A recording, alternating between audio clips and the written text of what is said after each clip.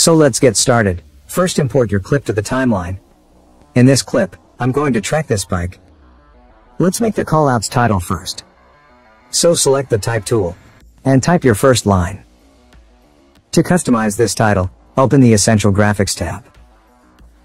Then under the Essential Graphics tab, click on Edit and mark all the text. And here I'm using the Bibas bold font. Then enable the background, so it'll make a solid color background under the text. Now you can adjust the background opacity. I would like to use 100%. Then you can increase the background border size. I would like to use around 10%. Now type your bottom text line. Here I'm using Bibas regular font. Text size around 70. And the text tracking 300. And I don't need this background for the bottom line, so deselect it. Then adjust the bottom text position. Now we need to make a straight line between these two text. So click on this new layer icon and select rectangle.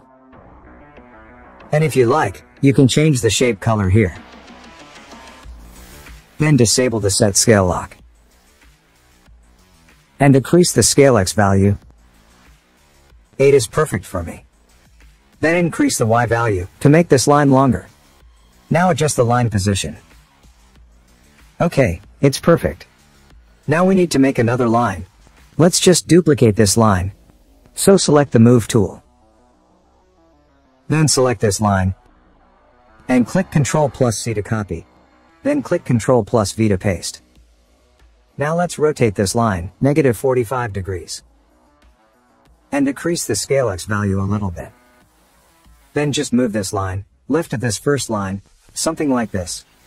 To set it perfectly, you can zoom the program window. Then adjust this line perfectly. Now we need to make an ellipse shape. So again click on this new layer icon.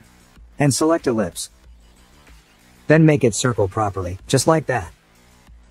Now decrease the scale size. 15 is perfect for me. And move this circle bottom of this line.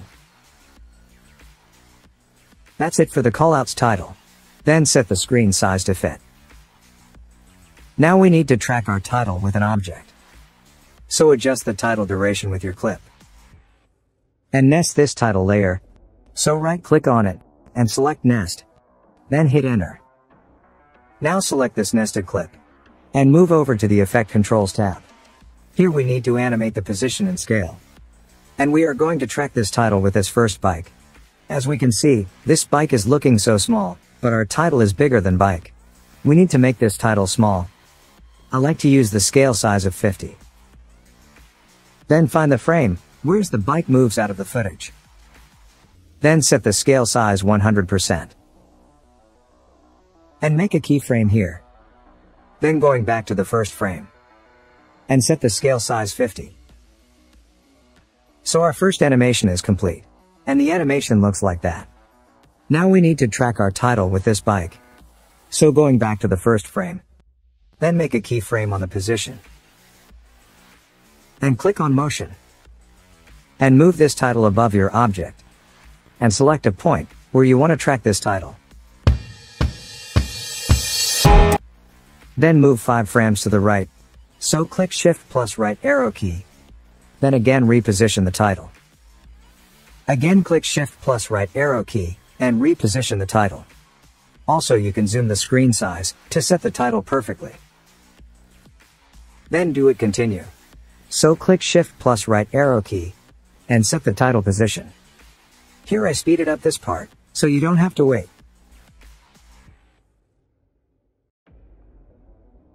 In the end, when the bike moves out of the frame, you can also move the title outside of the frame.